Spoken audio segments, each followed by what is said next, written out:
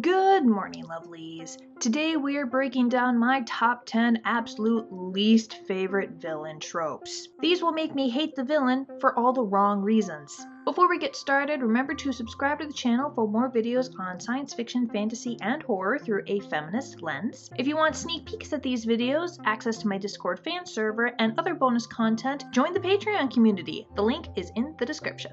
So number 1, they are dumb or incompetent. The supposedly all-powerful Dark Lord can't even capture a handful of rogue teenagers, and I'm supposed to believe he's a threat to the entire world? They burned down the Chosen One's village, but let the Chosen One go free, just cuz. They wanted to enslave the world and destroy it.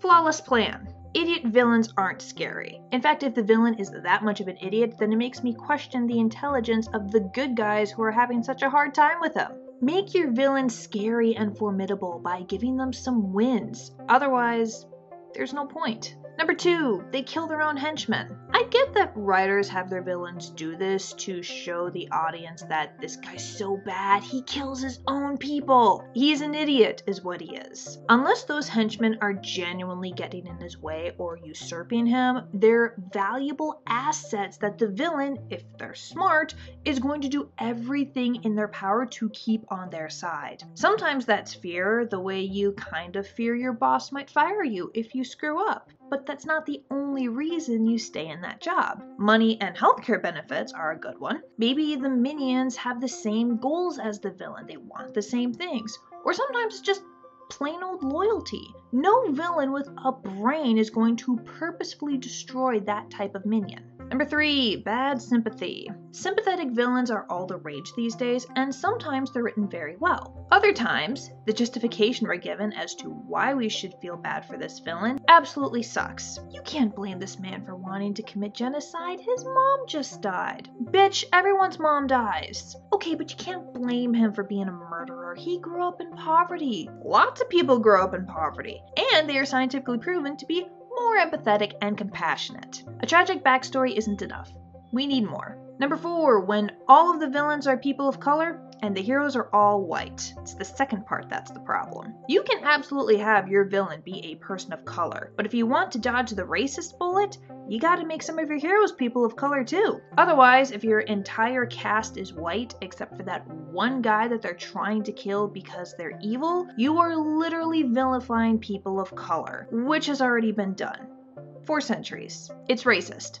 End of story. Number 5, when the villain is the only woman in the story who doesn't want to get married or have children. Basically, all the good girls in the story are married and moms and or want to be married moms, and the villain is the only woman who actively rejects that because she's got other stuff going on. Basically, the classic female Disney villain. You're basically vilifying women who want things other than a family and home life. Your sexism is showing. Number 6, when the villain is gay or gay-coded, and the heroes are all straight. Same basic principle as the racism thing, except with homophobia. Number 7, they are disabled or insane, and all the heroes are able-bodied and neurotypical. Ableism! This is exactly why I did not go see that movie Glass. One villain is in a wheelchair, the other villain has multiple personality disorder, their disabilities are the reason of their villainy, and they're going against the hero who has the perfect body and mind. I mentioned in my worst horror movie tropes video that I worked as a PCA for over 2 years, helping people with mental disabilities live independent lives. So it really pisses me off to see this trope, which actively harms the disabled community by reinforcing the belief that anyone with a mental illness will eventually stab you because they're insane. Statistically speaking, people with mental illness are exponentially more likely to be the victims of a violent crime rather than the perpetuators of it. Mostly because neurotypical people have such a low opinion of them and see them as objects to exploit rather than actual people. Vilifying them in stories does not help. Number 8. This is not 8. Number 8, the monologuist. The villain has the hero locked in a cage or pinned down at gunpoint. Now is the perfect opportunity to explain their master plan. Just shut up and kill them already. Number 9, when the villain is shipped with the heroine. This is more of a fandom reaction to the villain than what usually goes on in story, but it still annoys me. The villain is the bad guy. The hero is a girl. They belong together. Never mind that he murdered her father and that she's dating someone else. He's hot. Are the aloes okay? You can talk to me. Actually, no, you probably shouldn't. Take this to a professional. I very rarely see the opposite, where the male hero is shipped with a female villain, which tells me that this trope exists to perpetuate the belief that women should enter romantic relationships with douchebags to fix them.